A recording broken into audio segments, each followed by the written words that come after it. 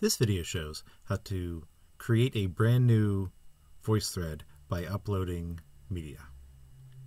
So over in Blackboard, I created my VoiceThread link. I clicked it for the first time as the instructor.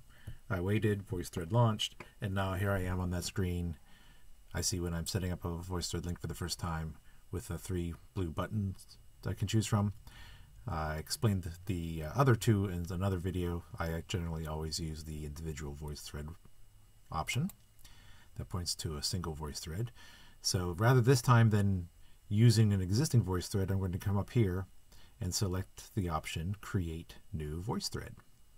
And when I do that, I'm prompted to upload my media. In this example, I'm going to upload, I've got the Portrait of a Graduate icon saved in a folder on my desktop. So I'm uploading 5 images to start with. I could just as easily upload a PowerPoint or a PDF or any number of files. You can check out the VoiceThread documentation for what file types VoiceThread can consume. So I'm going to go ahead and click Add Media from my computer. Give you a moment to look at some of the other options, but I have them saved in a folder on my desktop, so I'm going to select my computer. And so on my desktop, I have this folder of POG icons, and I'm going to hold down the Shift key and select all 5 and open. And they are processed and all brought in to this VoiceThread.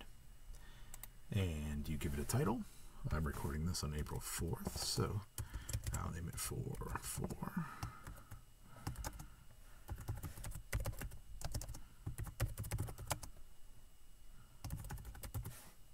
Here on this screen, next tab, I could also set the playback options.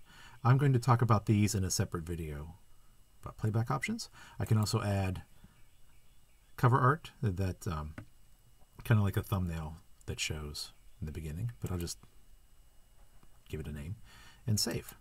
So I've done step 1. My media has been uploaded. Before I go on, if you wanted to add some more things, you could use this plus at the end, add media. Again, you can upload another image file from your computer or a PDF. You could have the 5 POG and then your PowerPoint slides would be added. In a separate practice activity, I talked about uploading a YouTube video. If you wanted to do that, you would select URL. So let me show that real quick. So I've got a video in YouTube, one of the FCPS Portrait of a Graduate videos. I am a communicator, and so I'm going to use that URL. So I'm going to copy that, Control-C, copy. And then over here in VoiceThread, I click the plus, I select URL, and you just paste it in and save. And depending on the length of the video, it'll take a while to process. I'm not going to wait for that to be finished before I go on. But that's adding media to your VoiceThread. If you wanted to comment, you could do that right now, but I can always do that later. Do that right now by clicking on one of those slides.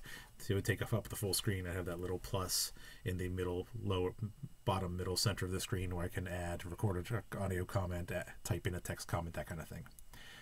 But this is the most importantly, step 3, share with class.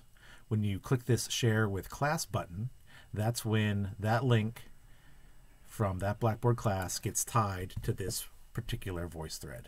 So